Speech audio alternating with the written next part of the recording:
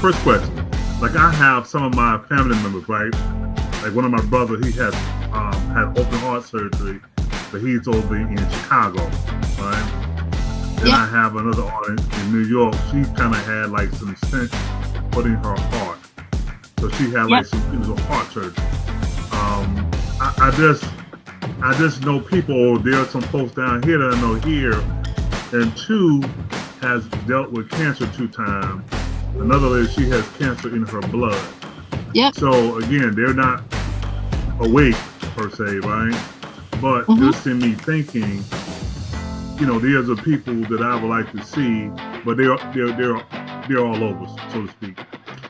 What is your thought around that, or would they probably have to wait until after this 6 weeks time or something? Yeah, look, again, this is totally up to them, and we have to respect their choice. If they're not aware of what's going on, then you need to explain it to them. If they're not listening or they're not interested, then they have to be free to be able to choose the treatment and the life that they want.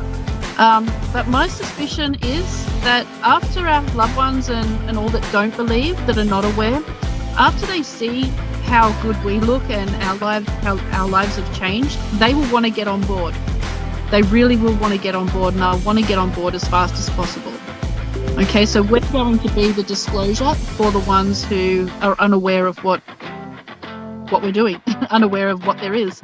But until that time, they have to be, they have to be allowed to continue with the treatments and all that they choose, even if we don't agree with it, or if we know that there is something better that could cure them within a couple of hours. This is their journey, their life, and their choice. But your experience will be what brings them over to the med beds. Okay, so yeah, it's totally up to them. And unfortunately, many people are not going to want it because it seems too good to be true. There must be a catch. And we know there isn't.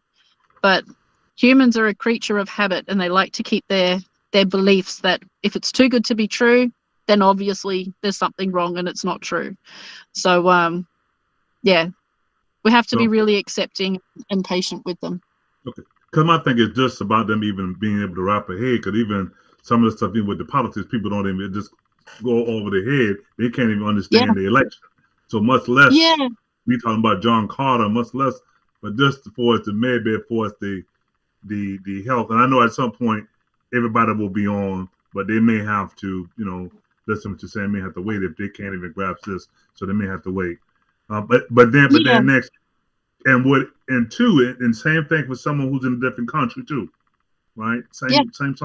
Okay. Well, yeah, again, look, if you've got a parent or a family member that's in a different country that needs help, needs medical help straight away, and you obviously don't look after them, they're not your dependents, but they do need help, just mention them at your medbed when you're booking your medbed appointment, and they will be able to advise you on that. They may even be able to send it across to that country, the medbed team in that country, and then they can send someone out or contact them or something. There's many different ways around it.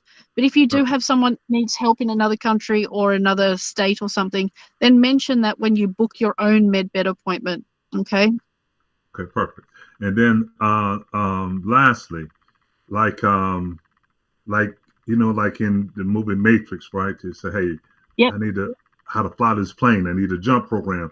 What do you think Mhm. are possible like languages or courses that Yeah, Because to me, one of the things I would want to download would be speak different languages. One, two, certain absolutely. courses around like project management or maybe accounting that would help me in doing the humanitarian project and being able to look and track.